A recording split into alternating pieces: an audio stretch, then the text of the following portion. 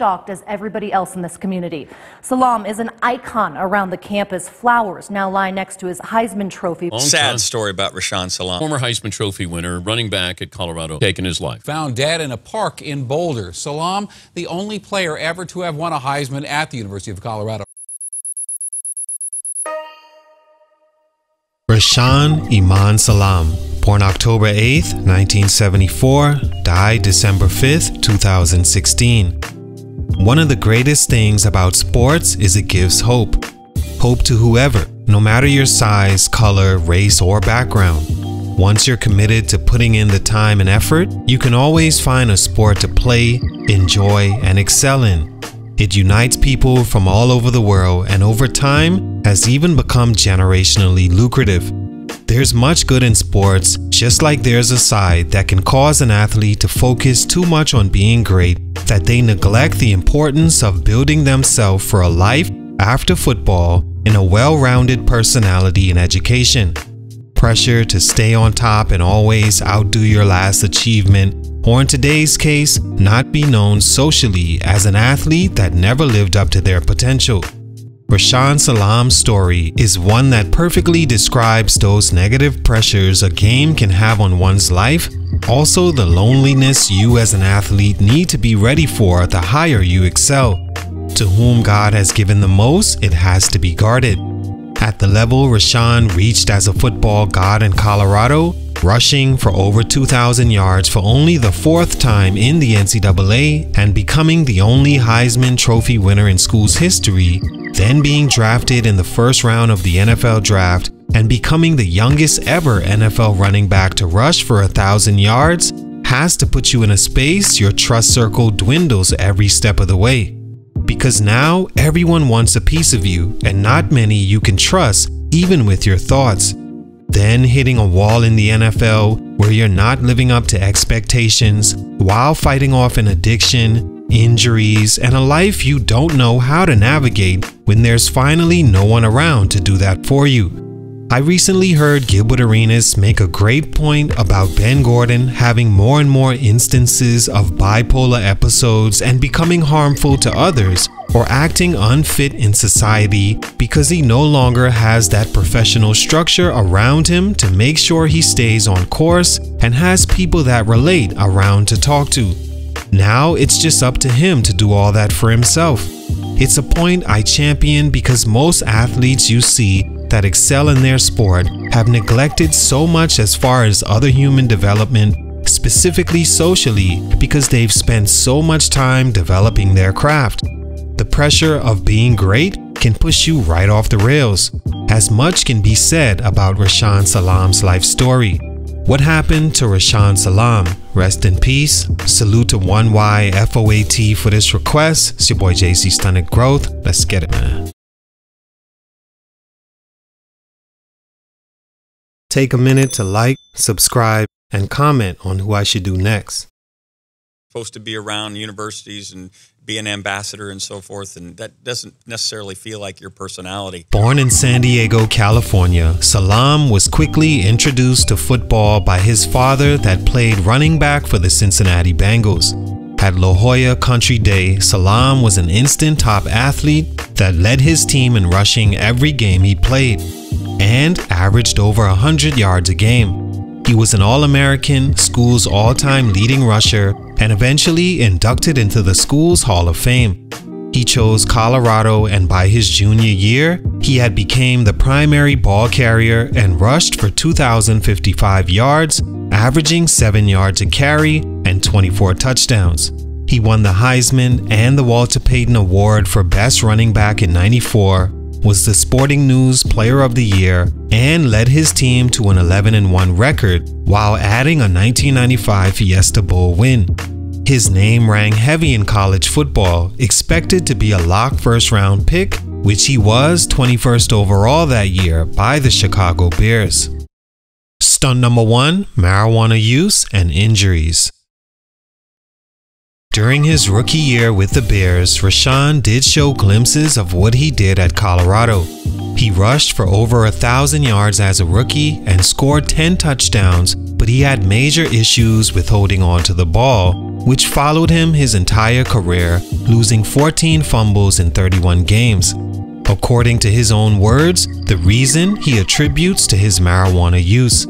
He said for him, smoking weed did nothing but make him a much more recluse and non-social person who all he wanted to do was be alone, smoke weed, and do what he wanted.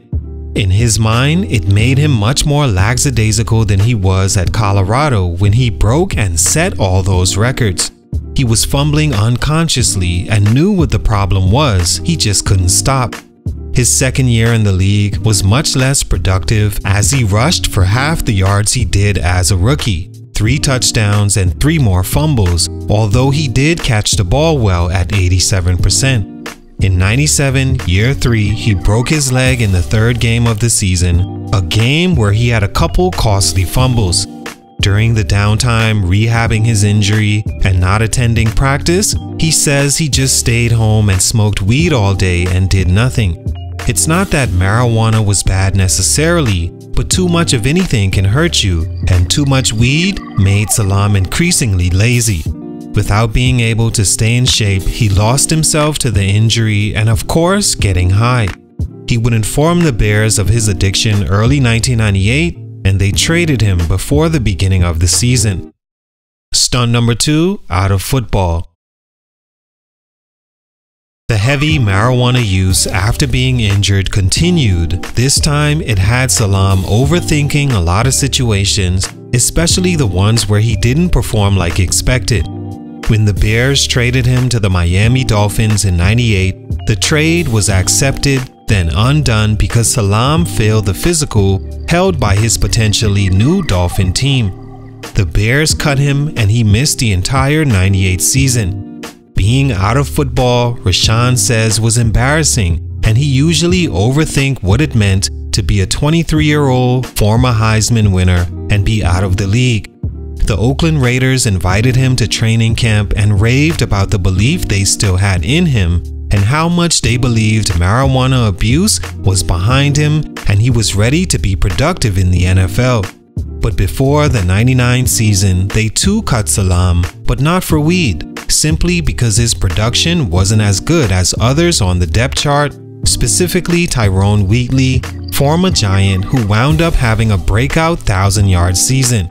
The Cleveland Browns picked him up and he only played 2 games for them with 1 rushing attempt for 2 yards. Just like that, he was out of football again. Something he said he never wanted to re-experience, being without a team.